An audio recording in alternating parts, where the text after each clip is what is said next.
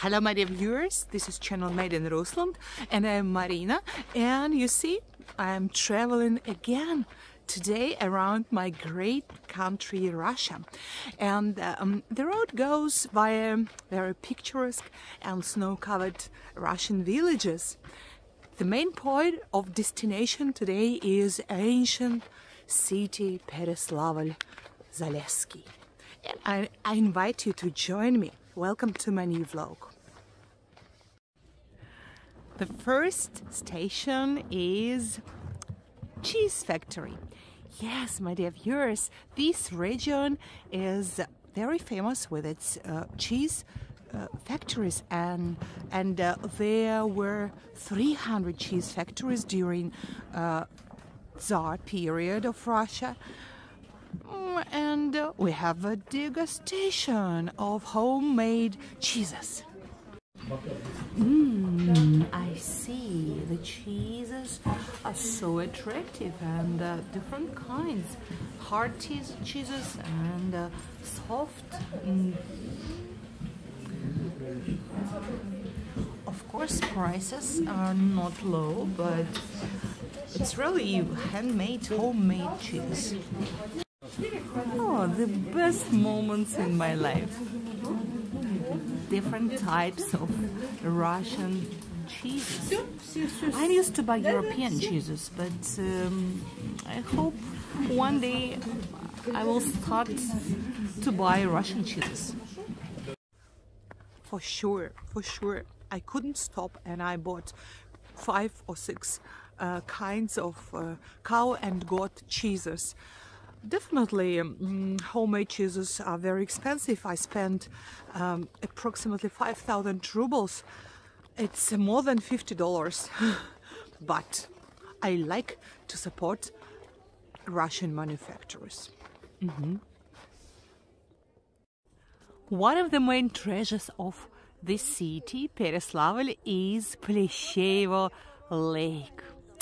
Have a look at this. Their research has shown that this lake has not one bottom, but several bottoms. Can you imagine?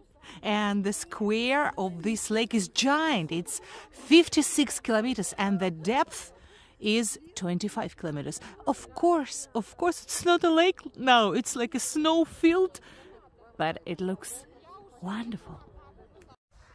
And here lives amazing fish, ryapushka.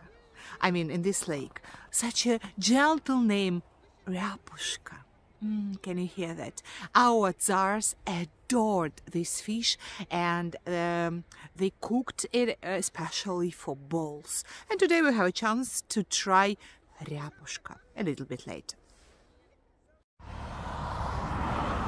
This small city, Pereslavl, was one of the favorite cities of our famous Tsar, Peter I. And Peter I was building here even funny fleet.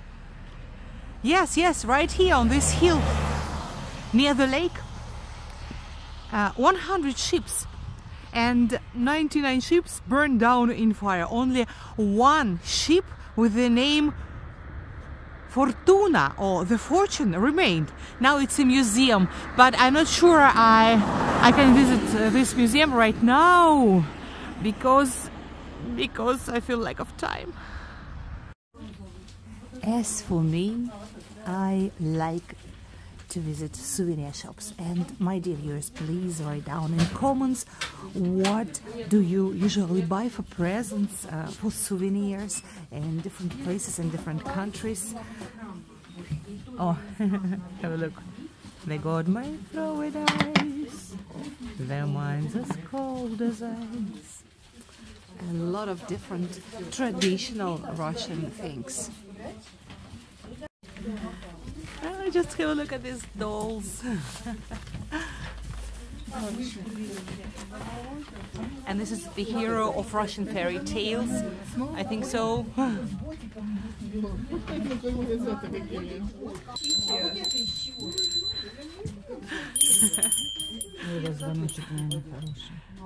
Pretty bells. Traditional Russian souvenir as well.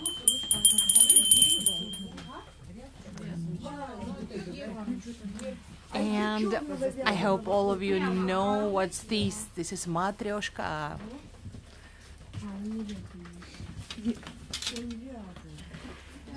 And this is how this famous fish ryapushka looks like. From this mysterious Plesheva lake with several bottoms. Do you remember? I remind about this. 1,200 rubles. Again, handmade. Sometimes I'm ready to buy all the souvenirs, but if you remember, I have a lot of cheeses for presents. Oh, my dear viewers, this fish, this ryapushka, is such a significant thing here in Pereslavl that there is a museum of ryapushka. Its name is the Kingdom of Ryapushka. Let's see. I adore small cities of Russia. They are so cute. And we are right inside the Russian traditional house. We call it izba. And we have again the degustation of ryapushka. And traditional Russian stove.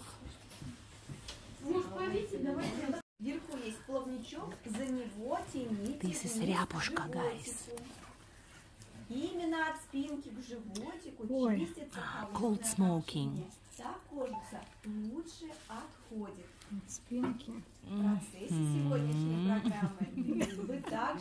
My mouth is watering.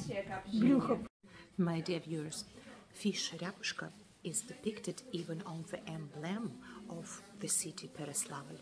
And now I would like to show you just a little bit of Tsar feast or Tsar lunch. What did our great Tsars, for example Ivan III, preferred for dinner with his guests? The main dish was fried swan with apples. And of course, fried small pig. And you see a sturgeon, you know about sturgeon. Here is the link to my videos about sturgeon. And salt. Do you remember that salt was a treasure in 15th century? Of course, bread, and here is Russian bread, karavai. And, my dear viewers, this is ryapushka. Yeah, that's all.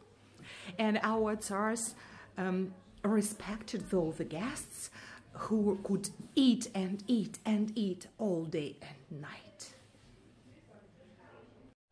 Do you remember I mentioned about several bottoms of Plesheva lake? Here you can see it. This is one bottom, and under this bottom you can find different caves. Great, yes? Very, very interesting. And maybe between the second and the third levels of Plesheva lake we can find dinosaurs. Of course, I'd like to shoot a video of ryapushka. This is cold smoked ryapushka, this is hot smoked ryapushka, approximately 1,000 rubles for 1 kilo. And well, have a look. I have a box with ryapushka already. And for sure, in these authentic places, you can usually buy Russian traditional beverages, zbitin, cherry zbitin, or mint zbitin, or honeysuckle rose zbitin. Yeah, something very attractive and traditional, really.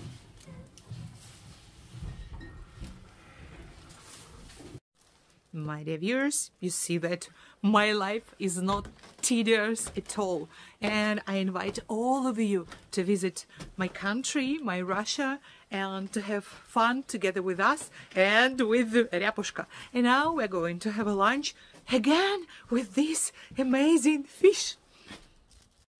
And our lunch today is again traditional and amazing. You know what's this? It's homemade fat with bread and Russian traditional soup щи. I mentioned about borscht for many times, but this is щи without beetroot, but very, very tasty and with sour cream. Enjoy your meal!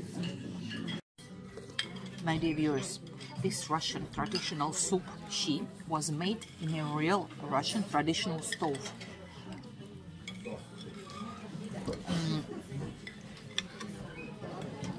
Very good taste, the taste of my childhood. Oh guys, life is not only eating, life is not only the food, probably. I'm kidding. So, what I want to say, every self-respecting ancient city should have had its own Kremlin, and this is what remains from medieval pereslavl Kremlin. Long story short, medieval Kremlin walls. It's like a fortress, and it was built just to defend citizens from invaders. One of the main purposes of my visiting this city, Pereslavl zalessky, is this cathedral. It dates back to the 12th century. I can show you the dates. Yeah, 1152, 1157. Amazing, really. Such an ancient cathedral. Oh my gosh, it's closed today.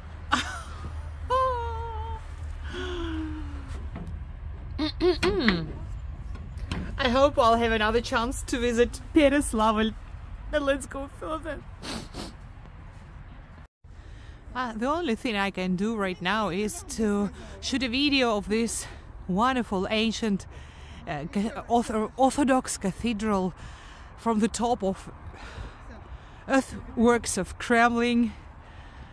Oh, it's high, and there's a river there, frozen river. It's picturesque, yes, guys. I see another one, Russian Orthodox Church behind the trees. By the way, the first mentions of this city, Pereslavl, dates back to 1152, the same date as the date of birth of this cathedral.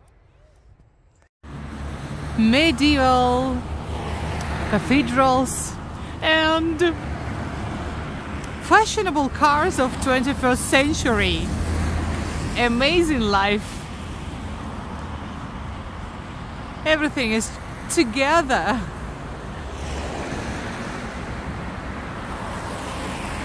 I have a strong desire to visit this church. Let's try.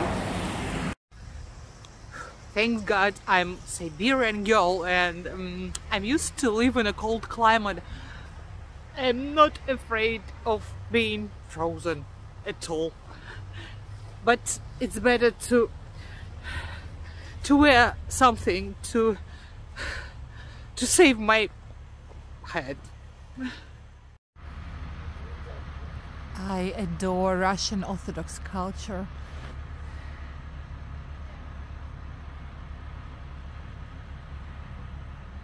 It's really our basement of our society and our life. Guys, let me introduce you magic, pagan, blue stone. For so many centuries Russia has professed the Christian religion, but we still believe in the power of pagan blue stone.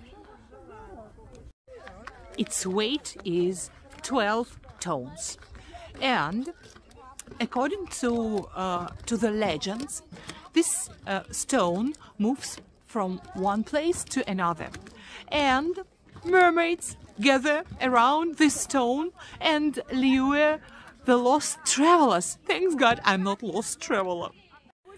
The price for visiting this magic place is 300 rubles. You see, I have a ticket. And I also believe in the power of this blue stone.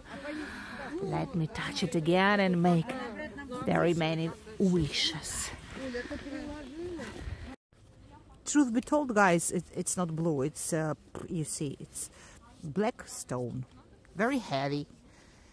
But with a lot of legends. And for 300 rubles. Of course, this Pleshevo Lake territory is a national park, together with its blue stone, blue magic pagan stone, and it's worth visiting because it's funny. And who knows, maybe all of my wishes will be fulfilled tomorrow. After the touch to the pagan traditions, now it's time to come back to Christian religion, and now I'm visiting Nikitsky monastery. It's amazing, it's so beautiful and so white, and I have a video on my channel that we shot together with my friend Tanya in this monastery, and here is the link. You can refresh your memory, and I'm going to show you something terrific right now.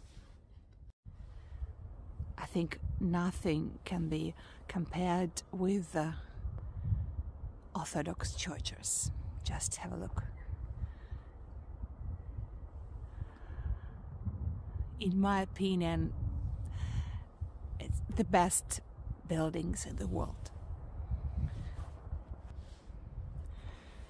And our great Tsar Ivan the Terrible, he was really terrible. He visited this monastery, and even his son was healed here by one of the monarchs. I want to show you the monastic cell.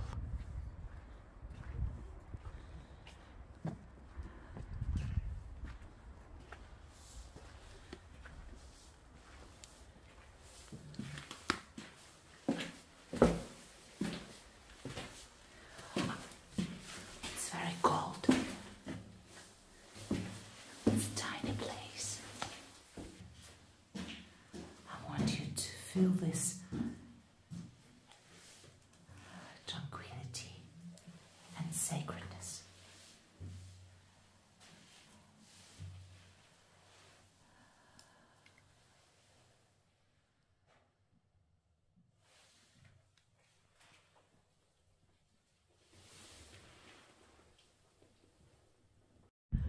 And I'm going to visit the cathedral of 16th century. To shoot a video here, just for you, few seconds.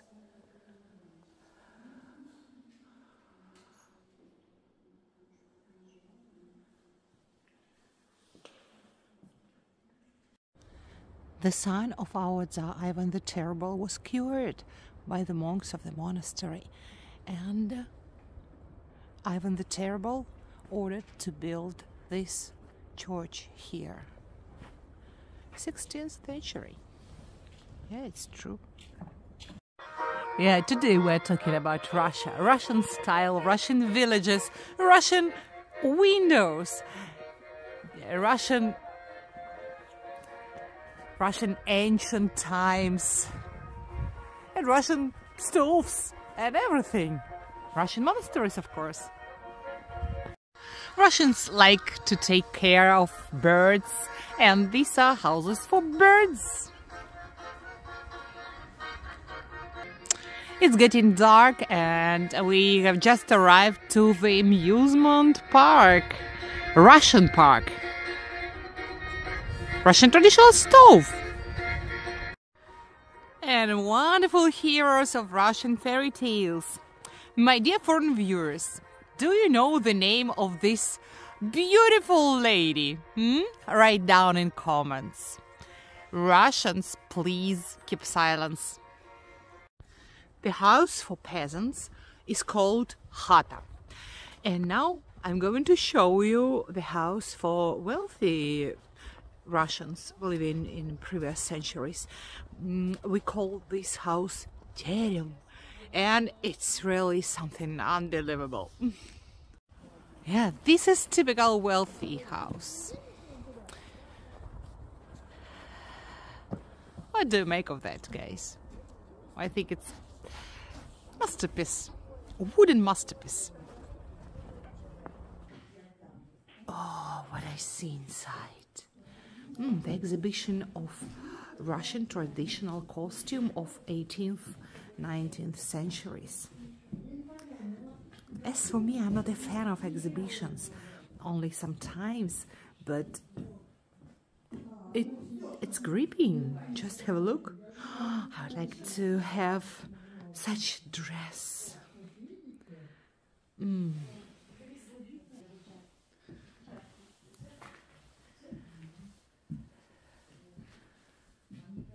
think it's very beautiful.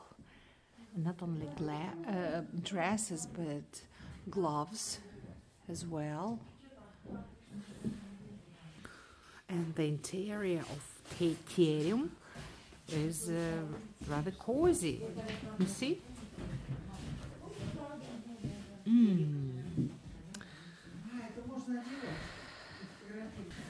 My friend Marina decided to fit this dress.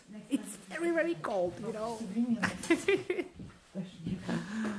I'm like in the refrigerator. Have you heard that fact that Russian women are very beautiful? Marina, you're like a lady. I'm freezing. You see, my dear viewers, the program of today's trip is so rich. And we have one more cooking class, and then we will come back to Moscow. Finally, I'm tired, truth be told, a little bit. I think that this Russian park is good for those who wants to get acquainted closer with mind-blowing and breathtaking Russian discoveries and Russian history and Russian cuisine for foreigners, maybe. Oh, my dear viewers, one day I promised you to show our traditional Russian beverage, low-alcohol beverage. Its name is medovukha, and it's made from honey. It's a really low-alcohol drink, 4 or 5 degrees only, but I don't drink even low-alcohol drinks. I cannot try it, but I want to show you the bottles. It's like deer or horse or car. What would you prefer to buy? Goat, maybe? I think it's good for present, and its price is 1,200 rubles, about maybe $15 for today's rate of exchange. Really looks very nice. You can use this bottle after finish of the beverage itself. Yeah, very nice.